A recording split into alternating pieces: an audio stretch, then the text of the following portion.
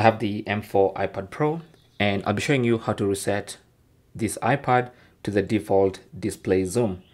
So if you have this basically more space zoom with high resolution and small icons, you can actually reset it back by going to settings, and on the settings page on the left hand side, tap on display and brightness, and under display and brightness, if you scroll, you should see display zoom.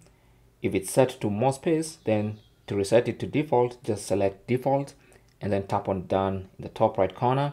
It's going to ask you if you're sure you want to go back to the standard display zoom. So tap on use standard, and that's going to do its thing and bring back the display to exactly the way it was before. So the standard display zoom, you can see the icons are bigger and more usable, right?